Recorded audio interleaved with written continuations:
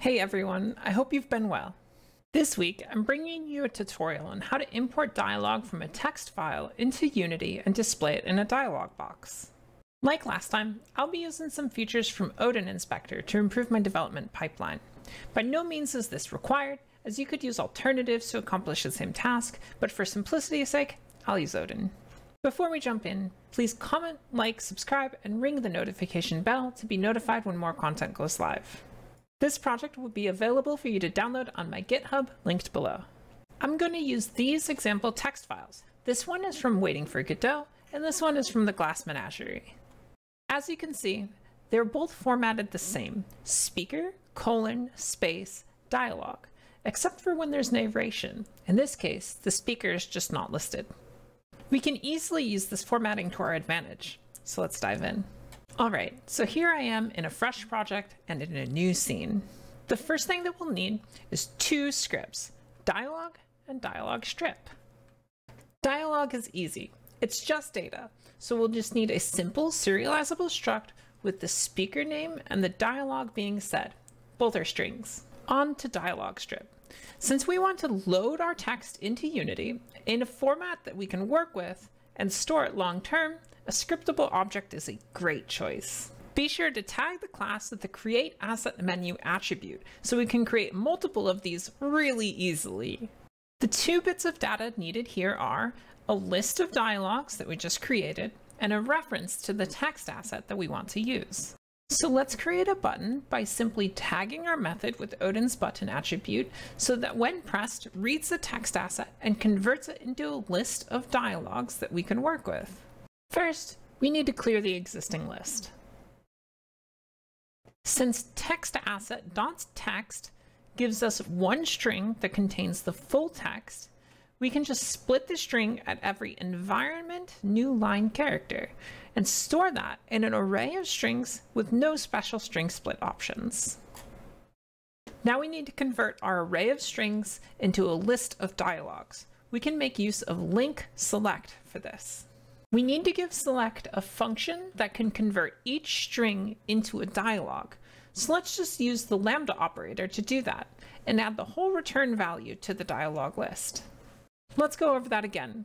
Select will transform one type into another type. So we give it a function to run on every line in our array of lines that tells it how to convert to a dialogue. The lambda operator allows us to construct that function inline and pass it directly into select. For that function, we need to parse the string line to determine who is saying what, or if it's narration. Regex match will do that for us. It takes any string and a string of what to match. Start our match string with an @ symbol to mark the string as a literal.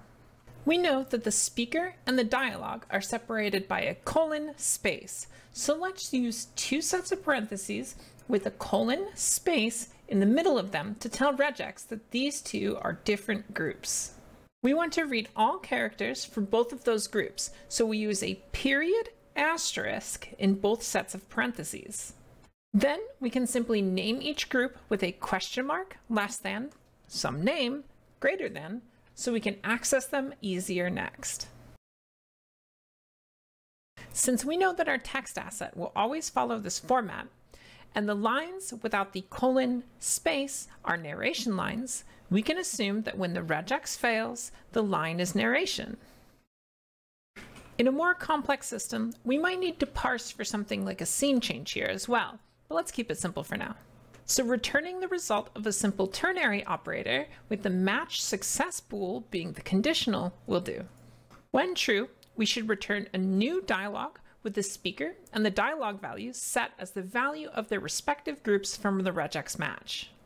And remember, when false, we have narration.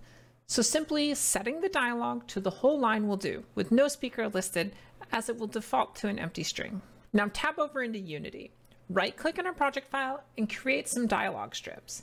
Be sure to drag the proper text asset into the slot and press the Reload Script button.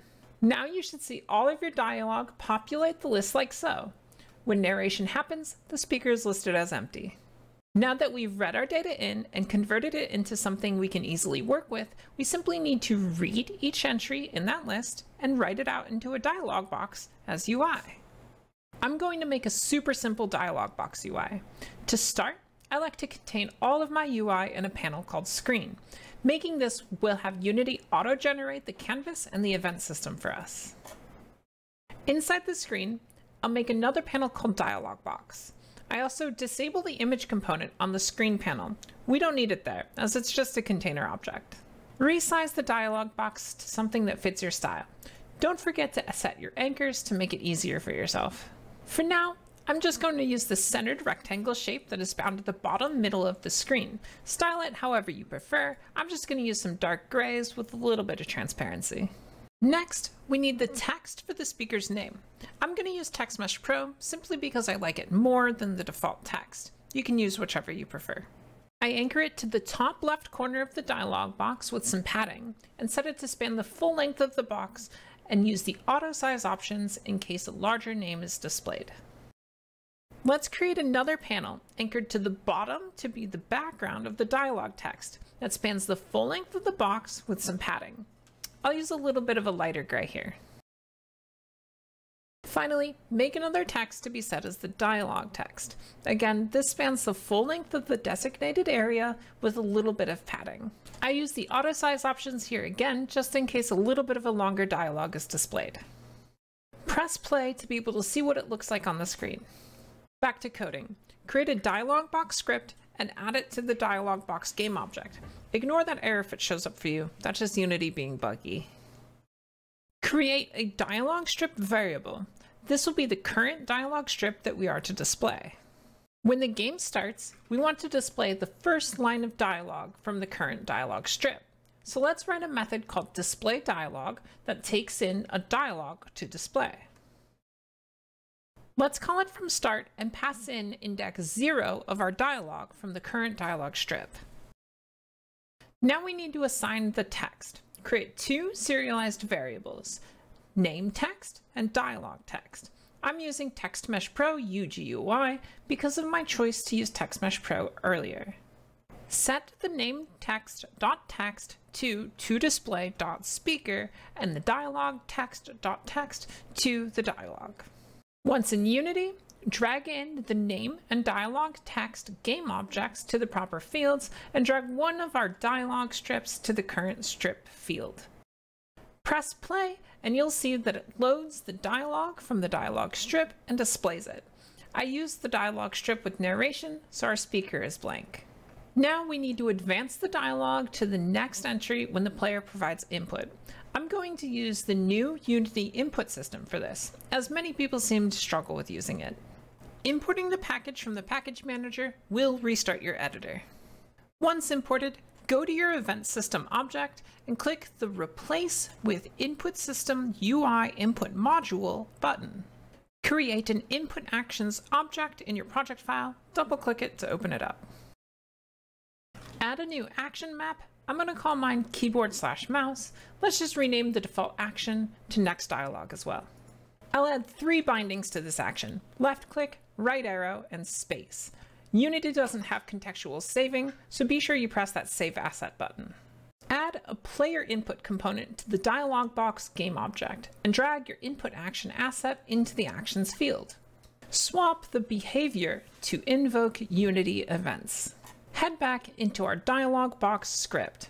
Let's create a next dialog method that takes callback context as a parameter. This will be passed in by Unity. Unity will call this method even when our binding keys are released. So let's just return early if the context is anything other than performed, as we only want to advance the dialog when the button is pressed. Add a private int to store the index that is currently being displayed. Default it to 0. And to stay consistent, we can use that in our start method as the index. Now we want to increment this by 1 when the player clicks, but not advance past the end of our dialogue, so I'll use a simple ternary operator for that. For now, if we reach the end of the current dialogue strip, we'll just return to the beginning by using a 0. Later on, we can advance to the next dialogue strip. Finally, just pass the dialogue at the current index into display dialogue, just like we did in start. Save and swap back to Unity. Expand the events and keyboard/mouse contextual menus on the player input component. Create a new event for the next dialog action. Drag the dialog box script into the object field and choose the next dialog method that we just wrote on the dropdown. Save and press play. Now pressing either of the binding keys will advance to the next dialog. And that's it. The foundation of a dialog system is complete. To expand on this, you could add individual character printing, dialog strip selection, or even flags to reveal new dialog options upon completion of a strip. Let me know in the comments below if you would like a tutorial focusing on either of these concepts. Special thanks to my patrons on Patreon. Your support really helps drive me to create videos like these. Thank you so much. If any of you would like to see your name on this list, or as well as on my stream, please consider supporting me on Patreon. Stop by my live stream on Twitch Wednesday through Saturday, 1 p.m. to 7 p.m. Pacific. Join my Discord community and chat with other like-minded developers. Share your work, give feedback, and receive feedback. If you like my work, check out my assets available in the Unity Asset Store. You can play my games and my asset demos on my itch. And for all of you that made it to the end of this video, if you haven't yet, please comment, like, subscribe, and ring the notification bell. Thanks for watching.